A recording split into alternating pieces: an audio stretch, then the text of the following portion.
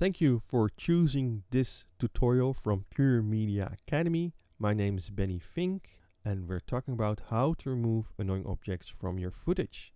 We've done that before in part 1, but in part 1 we had some footage with some clean frames. That means in those frames the object was not visible, and we use part of that frame to copy paste on the frames that were polluted, and that's how we removed the objects.